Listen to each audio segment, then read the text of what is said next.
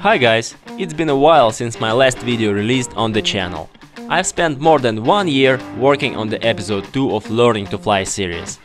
I've overcome a long path full of stupid accidents, equipment failures, troubles with catching strong wind, injuries, and finally I was not the only one falling. Suddenly, it turned out that all my future videos are now possible only thanks to those who supported my Learning to Fly project. Thank you guys, you saved my life. So, what are we gonna be talking about in the episode 2? Yes, it's time to check out high jumps over 10 meters. What do you need for that? It's simple. The power. A lot of power. More than most of us ever use while riding a kite. All the power your kite can deliver. It means that there must be no word overpowered for you anymore.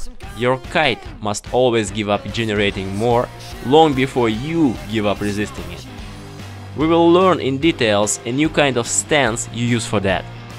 To initiate a jump sequence, you also need to send the kite to 12 very fast. Creating more lines tension for that, when you're already so highly powered, is not that easy at all, and you'll have to learn its physics and do some exercises. Now, put it all together in a comprehensive big air jump strategy. Learn some details about maintaining a stable position in the air, and finally, take a look at landing after a high jump. We won't be using waves so far. It's all about pure techniques to reach the level of 15 meters from dead flat surface. I was visiting flat water spots only and was often hitting the top of the spot leaderboard while filming.